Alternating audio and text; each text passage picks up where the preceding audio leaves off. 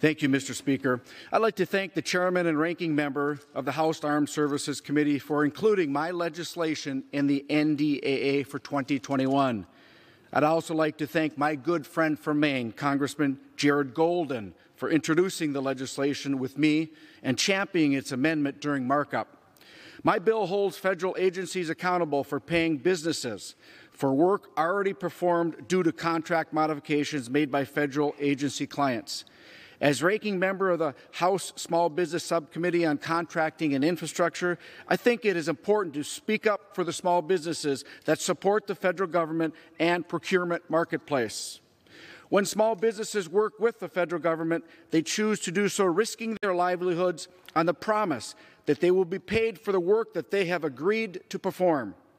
Access to steady and stable cash flow is the lifeblood of a small business, and they trust that they will be paid timely and fairly each and every time they sign on the dotted line.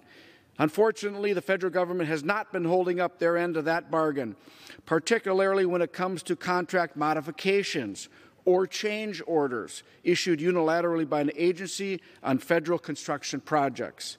These delays in the approval and payment of change orders have a disproportionate impact on small construction contractors.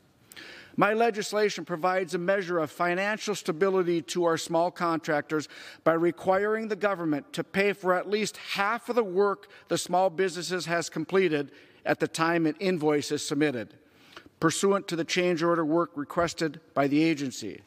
This will ensure that our small businesses obtain at least some fair and timely compensation for the work performed, without having to wait for the change order payment approval to work its way through miles of government red tape and bureaucracy. This legislation holds agencies accountable for the changed work they request, which is simply the right thing to do. And again, I thank the Chairman and Ranking Member for including this legislation in the NDAA, and I yield back.